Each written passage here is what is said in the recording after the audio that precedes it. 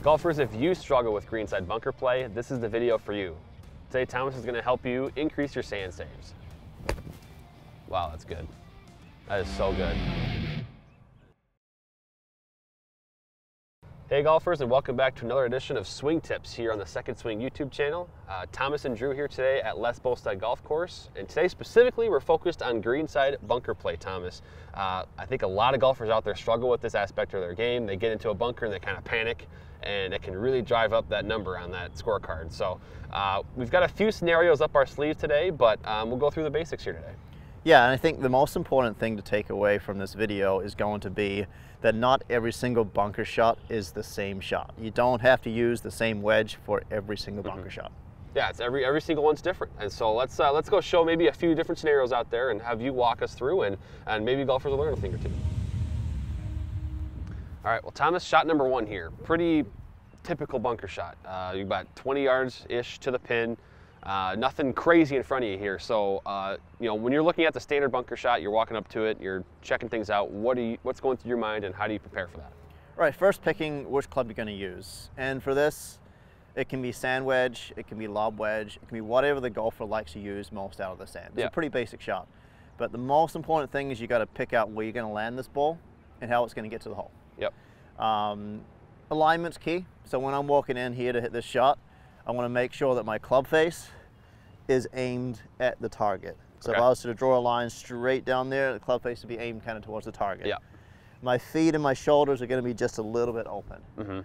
So naturally there, I'm going to kind of cut across it a little bit, which is going to cause the ball to kind of get up and spin a little bit. Sure. Yeah, to hit a basic bunker shot, you just need to be slightly open. You don't need to get crazy with it. Yeah. It's just a straightforward shot, but you got to make sure you still take the sand. Yeah. You're still using the bounce of the club. Yep, for sure. So, and what is there a rule of thumb now? Because I know, you know, golfers are told different things about hitting the sand first, right? Catching sand. So what would you say is the basics there? Because I know you're not hitting the ball first. Right. So. It's definitely not ball first.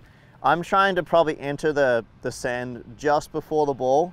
And if I had like a dollar bill, that would be probably much from this point here to this point here. Okay. So it's kind of like just before the ball. Yep. But you've got to use that bounce. And if you open your face up a little bit, it's going to increase the bounce, and it's going to cause a little bit of thud on the ground as you're coming through. Right. Ooh, that was crisp. Spin. Yep. Well, this looks like kind of an awkward yardage for a bunker shot. Yeah, that is. Let's see here. We got 45 yards for you.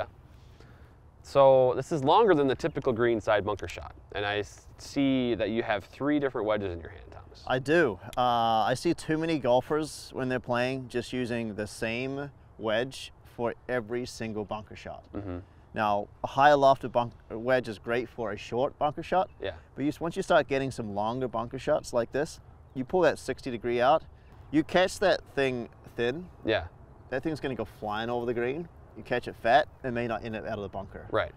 Well, you don't have to swing as hard if you use your 52, your 56, or even your pitching wedge for a longer bunker shot. Okay. So, and this would be that type of yardage, right, where it's still kind of a greenside bunker shot, but it's going to take more than your typical, 10-yard bunker shot.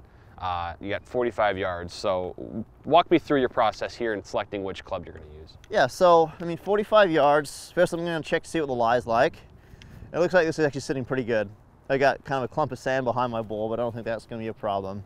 So I'm going to eliminate 60 right off the bat because I know I'm going to have to swing this thing pretty hard to get that thing to the hole. And as I mentioned, if I miss hit this slightly, swing this thing hard, it's over the green and in trouble. So that one's eliminated out of the bat. Then I've got to kind of assess the lie and kind of feel it out a little bit here. And I'm actually going to go with a 52. Okay. So I'm actually going to go, because it's 45 yards, I'm still trying to fly it up there. Maybe not trying to fly it all the way to the hole, but I have it kind of release up to the hole a little bit. Yeah. But I'm trying to eliminate a really bad shot here. I'm in trouble. I'm 45 yards away at a bunker shot. It's not the easiest bunker shot. So your swing's going to be pretty similar to that of a 15-yard bunker shot, but using your 60. It's going to be a relatively same swing and feel. It's just going to be with less loft. Yeah, pretty much. Yep, because the ball is now going to fly. It's going to be the same swing as maybe I'm doing a 20-yard bunker shot with my 60-degree. Yeah. Just got less loft on the golf club. Yeah. So let's try it here. So as I mentioned, this is not normally my my favorite bunker shot. I don't think this is anyone's favorite bunker shot. Nice. All right, well, Thomas, this shot's a little bit different than the last one. You got a pretty large lip to cover on this one, and it's not as far as the last one either. So walk me through this one and how it's a little bit different. Right, you didn't have to grab your rangefinder to shoot how far I got. I actually walked up and just paced out how far I've got. It's about 15 yards away. Notice I only grabbed one wedge, my highest lofted wedge. Loft is your friend. Loft is your friend to get the ball up and over the lip. That is priority number one, getting the ball out of the bunker. If I had hit my 52 here, I probably wouldn't get it out of the lip. Right. So, yeah, so one advantage I do have with this shot though, is my ball is still on a little bit of an upslope. So what that does is that turns this club into a little bit more loft. So it does help get the ball up in the air. Okay.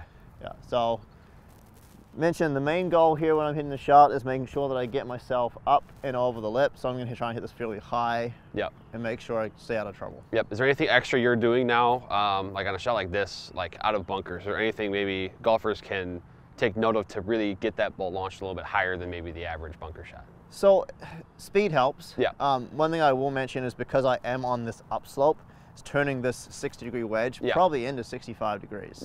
So because there's more loft on this golf club, I need to swing a little bit harder to get the ball out. That'll cause spin on the ball, which will cause the ball to go straight up in the air.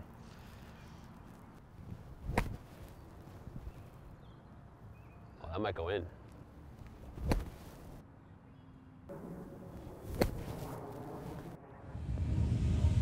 All right, well, Thomas, you found kind of, I think, the cruelest bunker out here at Les Bolstad, because you've got probably 60-some yards here, and it's a bunker very in play off the tee, and so this kind of gives you a really weird number in, because it's not quite a greenside shot, but it's kind of a feely bunker shot here. It is, and I measured 64 yards with my rangefinder. There's a bunker in between this bunker and the green, so I've got to be perfect. So I'm actually going to play this as a 64-yard shot, but the most important thing is got to make sure my lower body is really stable and still when I'm hitting this shot. So I didn't bring a longer wedge, so I've got my 56 and 60. I'm actually going to go with the 60. I'm going to try and hit that 64-yard shot, which is just a little bit short of 9 o'clock for me. And I just got to keep my lower body nice and stable here and just commit to the shot. So you're hitting the ball first here. You're not doing the greenside bunker deal where you kind of grab some sand first. You're making sure you get the ball first. It's pretty much ball and ground at the same time. Yeah, I'm not trying to take a lot of sand. I'm just trying to kind of pick it pretty cleanly.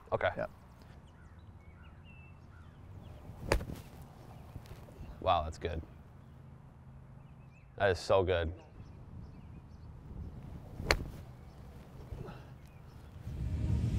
All right, well, Thomas, that was 4 unique bunker scenarios, and I know every bunker shot's different, like you said at the beginning of the video, but I think there's a good bit of information there for golfers to take away, and maybe they can use on the golf course when they play. Yeah, and the better you get at being a bunker player, you'll realize actually being in the sand can be fun. Actually being a lot of fun. You can hit some good shots, you can create some spin, get some backspin, and hit some great bunker shots and get up and down, even hole a couple. And if you become a really good bunker player, you're going to save a lot of shots on the golf course. Yeah, it's going to ease your mind too a little bit. You're going to have more confidence, and ultimately, like you said, you're going to shoot lower scores.